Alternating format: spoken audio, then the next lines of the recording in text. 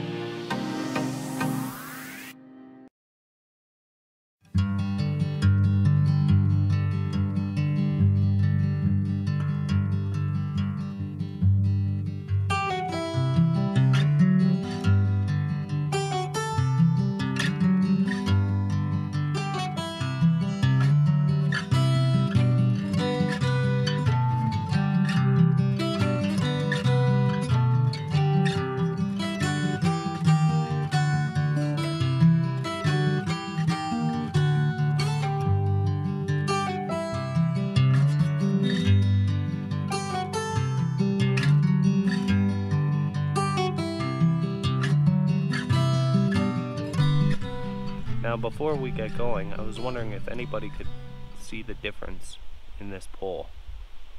Huh? Anything? Yep, that's right. They've gone 100% paperless. No papers in your truck or car or vehicle, let's call it, or in the pole.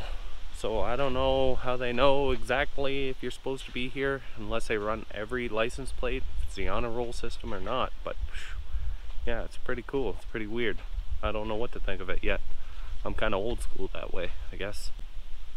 I've been racking my brain on how to do this video because there's so much information on Algonquin, it's crazy. There's no way I'm going to be able to sum it all up. If I tried to put all the information that Algonquin has on this video, it'd be 4 hours long. So basically, I'm just going to have to stick to the basics for people who have never been here before. Now, we're just a couple of people that like to go camping, and I just talk to a camera and try and spread some information. But I can tell you this. Just know that as you're coming in from the west, it's all marked by kilometer markers. So whatever campground, hiking trail, museum, store, whatever you're looking for, just look on your map. It'll tell you what kilometer you're looking for, and then it's easy to find it. Alright, now just as an example, let's talk about the hiking trails. There's 15 hiking trails here. So as you're coming in the west gate, you come along your Highway 60 to the east. Each hiking trail is marked by the kilometer. So if you wanted to go to Whiskey Rapids, you know that it's at kilometer 7.2 and 13.8 for Hardwood Lookout. Mizzy Lake is 15.4, and so on and so on. We're at the Lake of Two Rivers camping store. Let's check this place out.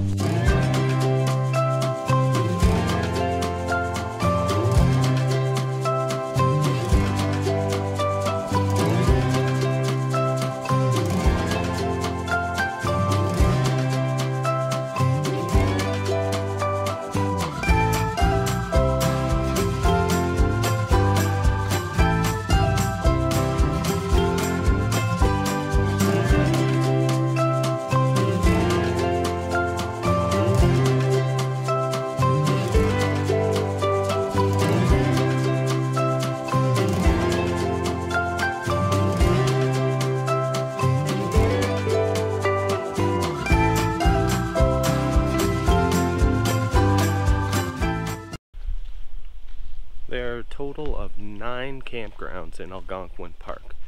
Now that's just car camping. I'm focusing this video on car camping and not the backwoods. As much as I appreciate the backwoods people, it's not really for me because I own a trailer and they don't float on the canoe very well. The one thing you do want to keep in mind as you're looking for a campground and a campsite in Algonquin Park is not all campgrounds come off of Highway 60. There's ones like Kiosk and Brant that you'd have to go all the way around and come in through the north. So keep that in mind.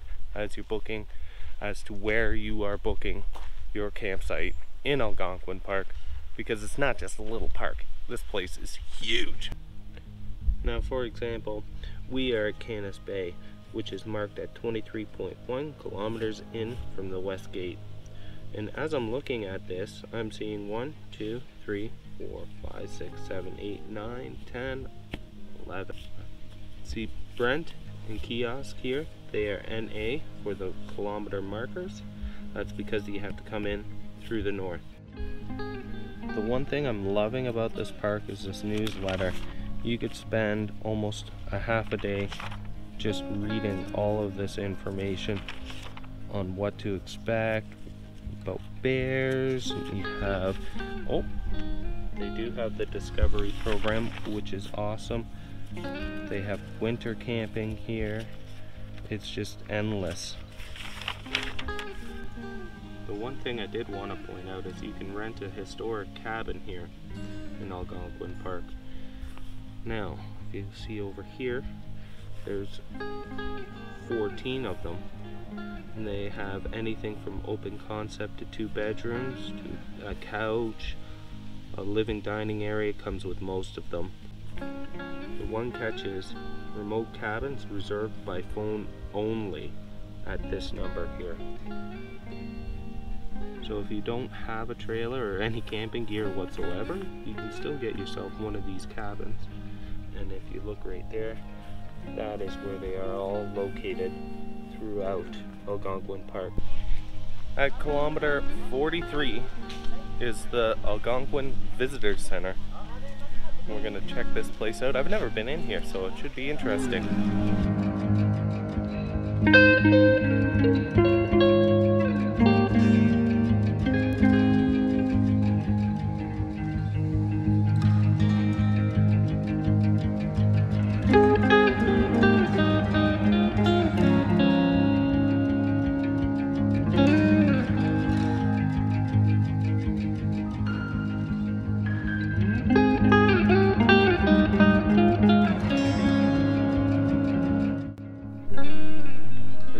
Theater in here. It's pretty cool. We're gonna sit down and enjoy the next show. Don't forget to turn your cell phones off. Nobody likes a texterson or whatever they say when you go see a movie.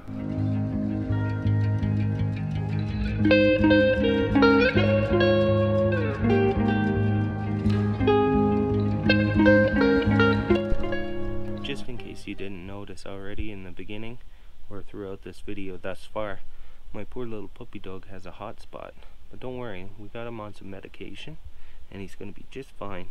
It just looks worse than it is. It's not bugging him. He seems to be his normal self. Let's see. Oh, yeah. Poor guy. Poor guy. He's a sleepy boy. Yeah. You wanna go do something fun? Wanna go have some fun? Yeah, let's go have some fun. Alright, well, we decided we were gonna go for a little hike and we wanted to check out the logging museum, and you can get 2 birds stoned at the same time by going there, because there's a short little hike and the logging museum, which I've always wanted to see. So I think what we're gonna do is we're gonna put it on our time warp or time lapse or whatever you want to call it, and we'll film from Canis Bay to the logging museum, which is at kilometer marker 54.5. So we got about 20 some odd kilometers of time lapse. Hopefully it works out.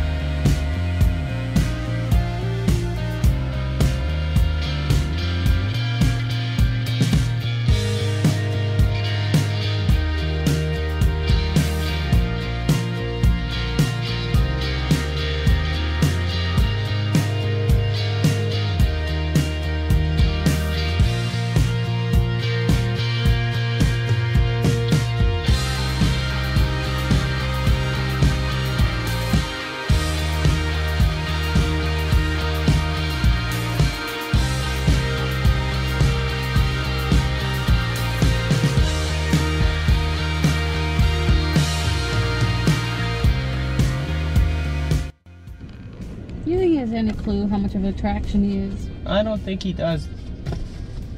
That's a cow anyway. But Did you say it's a cow? it's cow moose, female. Oh, I thought you said just a cow. I'm like, what? No. Bull moose has horns, a male. Well, yeah. No, but when I was going to the bathroom, they were talking about a cow that lives around here. Cow moose. Okay. I was very confused. I was going to talk to you about it yesterday, but I forgot. You know, you don't like the moose? What is that thing? I can't even move right now. There's people like literally standing in front of my truck. Only in Algonquin Park will the moose stop traffic.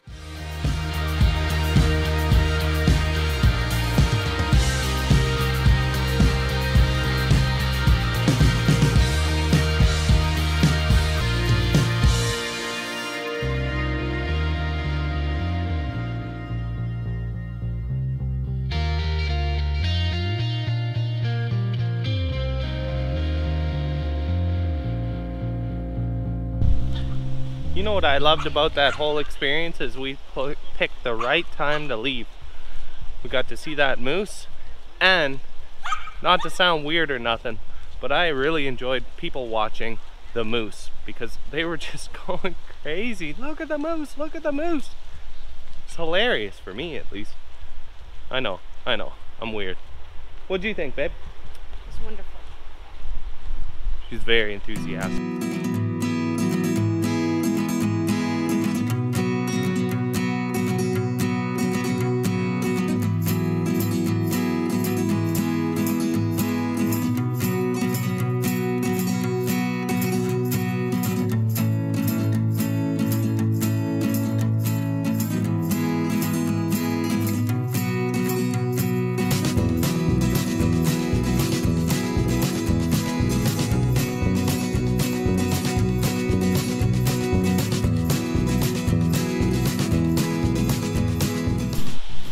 Well, we are at the beginning of the Logging Museum Trail. Let's check this place out. Oh, there's leaflets. Nice.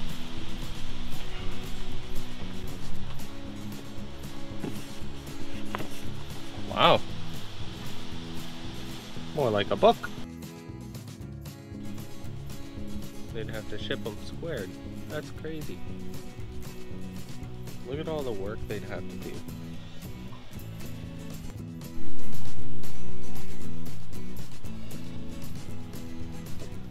Come along. This way. Work the crane to bring these logs, over there, up and onto this sleigh, and then they would drag that to the river to float them down the river.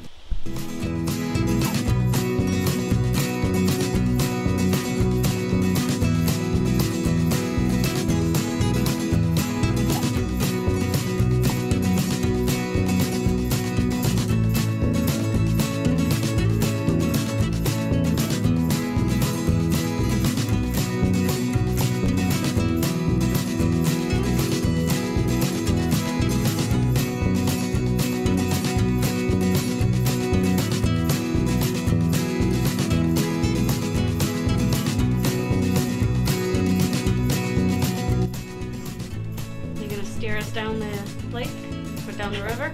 Well, we gotta get a fire going, and then I would imagine it takes a few hours before anything happens, so I don't know, we got lunch plans.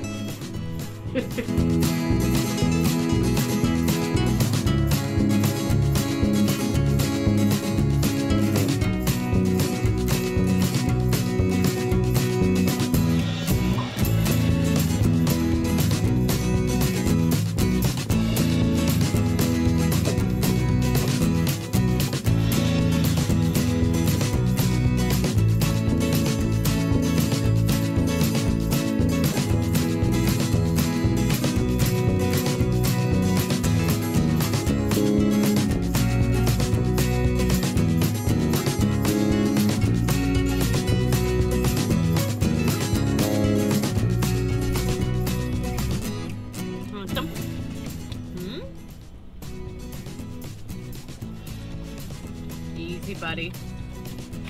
Hey, hey. Easy. Don't bite the scoop like last time. Easy. Okay, that's enough. Okay, mine. Thank you.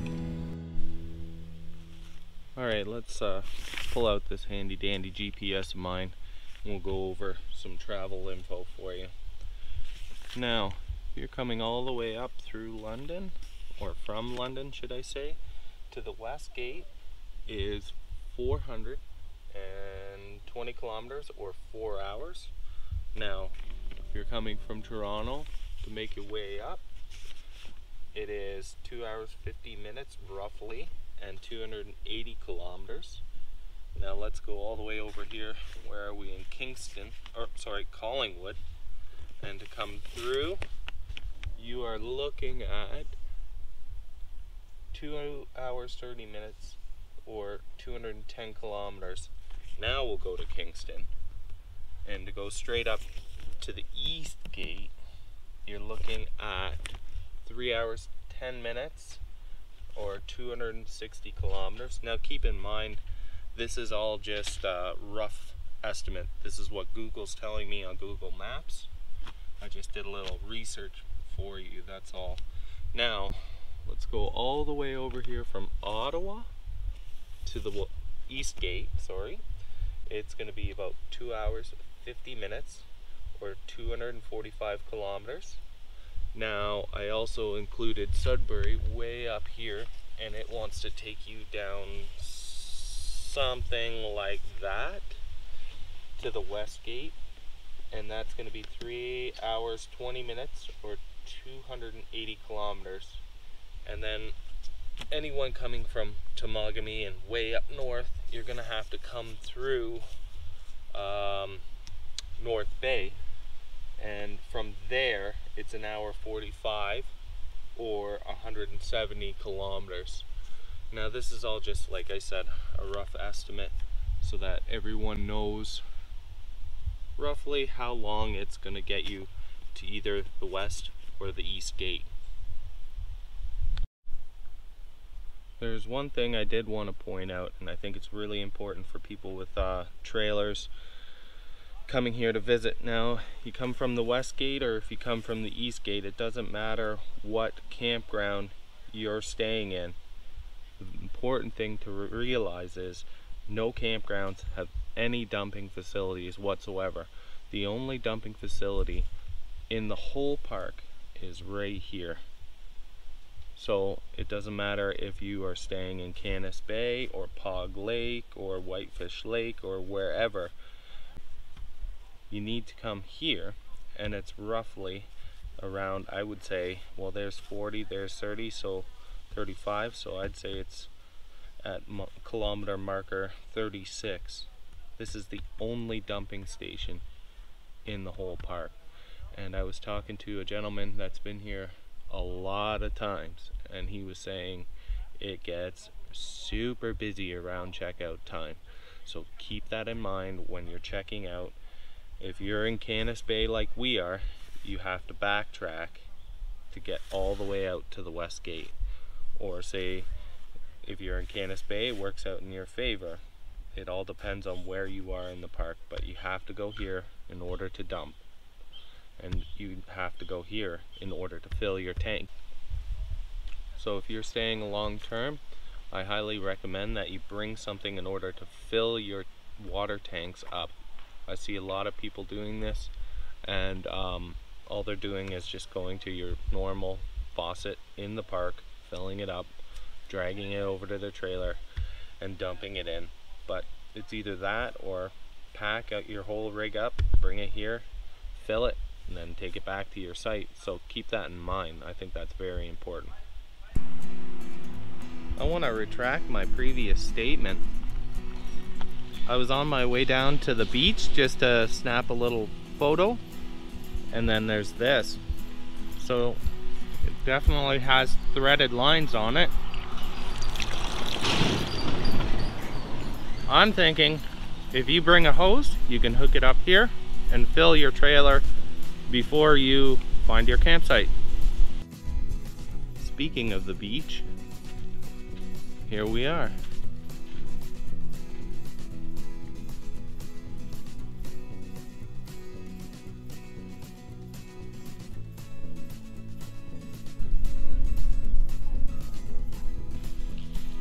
It is impossible for me to go through each and every campground in this park. If I did that, like I said, this video would be like 4 hours long or something ridiculous.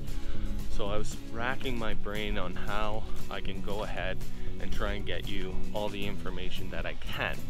Now what I've decided to do is right now I'm going to take a bunch of photos from the park newsletter, and I'm just going to post it 2 seconds each.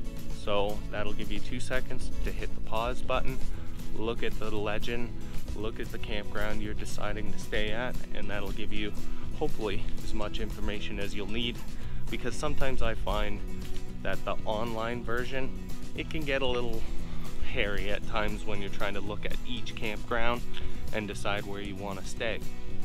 So this way you can just hit pause on your TV, hopefully look at the legend, look at what campground you're thinking about staying in, look at where all your facilities around that area are going to be. Let me know in the comment section if you like that idea or not.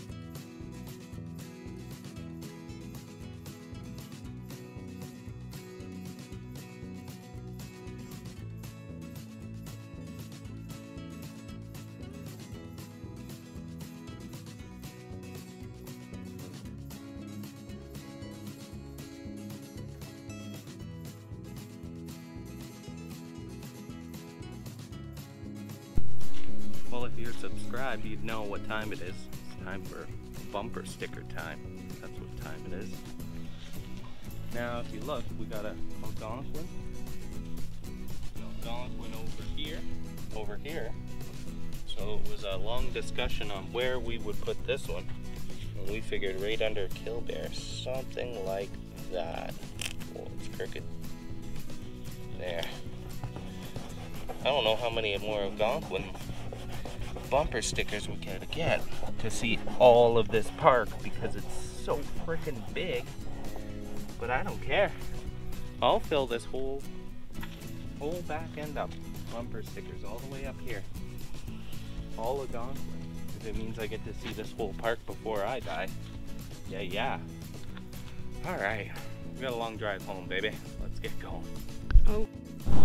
Well, if you follow our channel, then you would know right now it's time for pros and cons.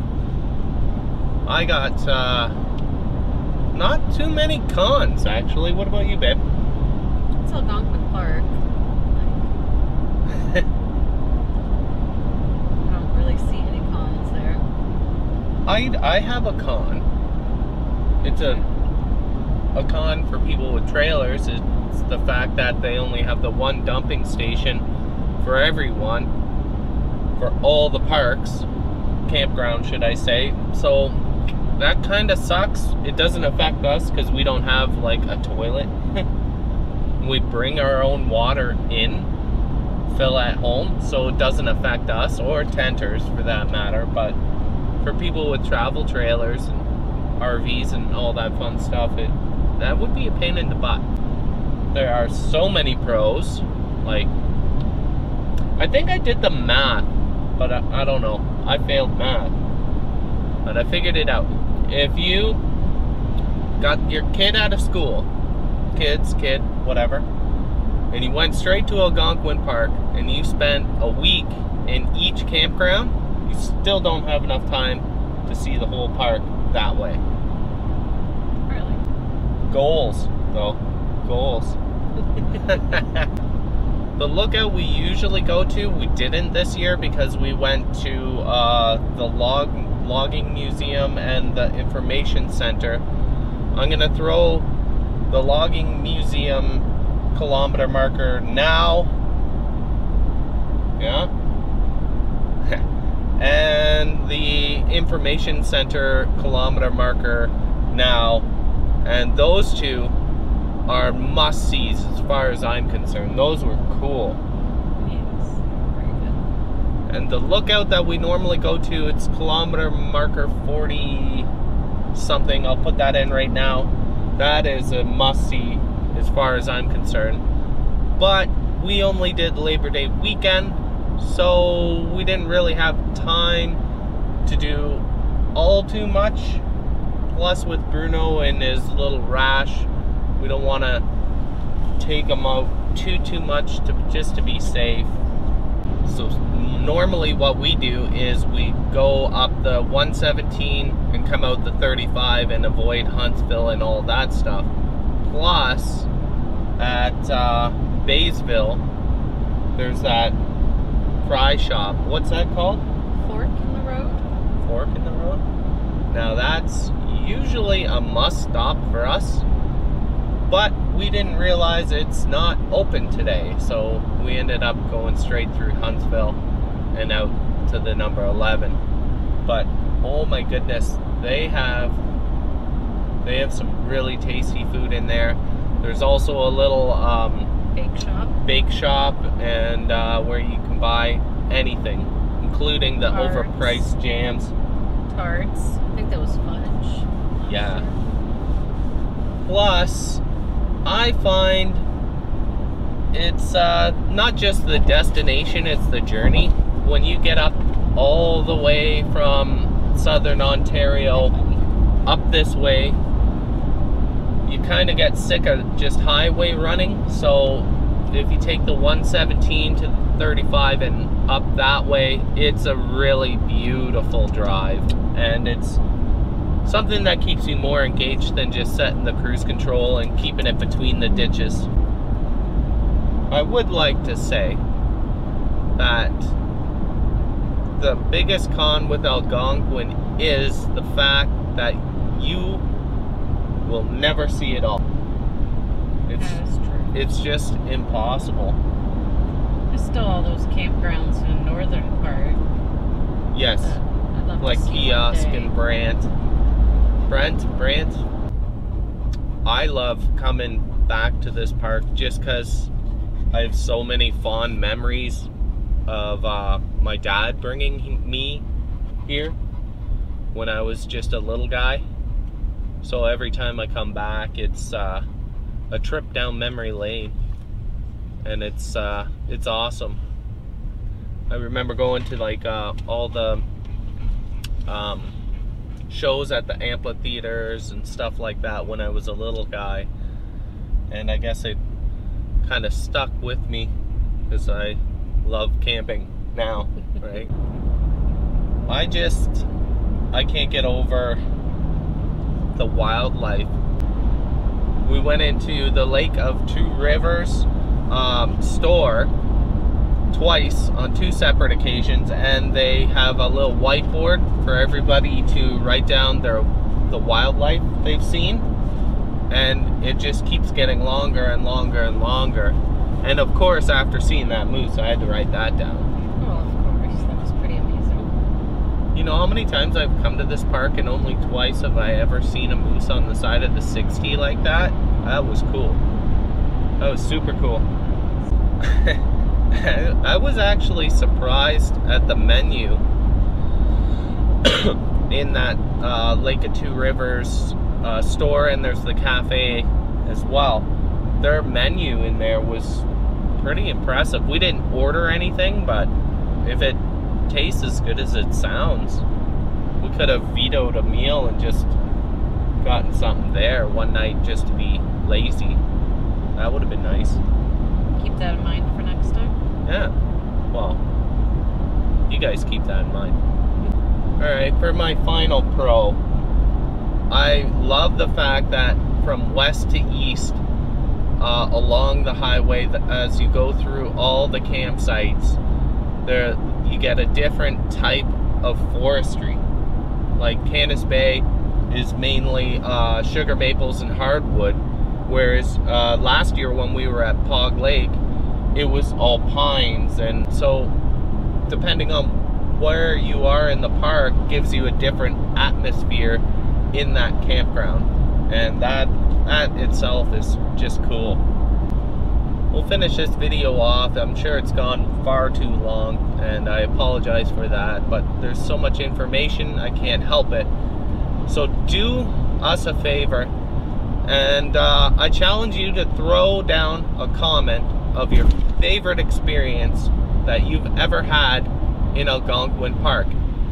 And if you've never been there, throw a comment down on what you are looking forward to seeing the most. Alright, but for now, until our next video, thanks for watching. Hit the subscribe, like, share, yada yada yada. My vacation days don't carry over. I intend on using them all up, so why don't you? Have a great day. I think you've used them all up, buddy. I actually have, but we'll figure it out.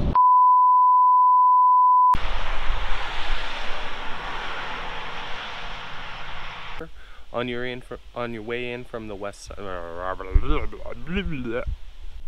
from the east, west gate, babe, is didn't like that date. So as you're, I'm trying to film. Shut up! Stop laughing at me. I'm laughing at you. I'm laughing with you. Are you gonna get it? This guy is filming while towing his trailer, and his wife is steering from the passenger seat. Oh my god. Are you serious? Yeah. He's pulling a 20-some-odd foot trailer, and his wife is steering while he takes photos as they're rolling by. Wow. Got anything?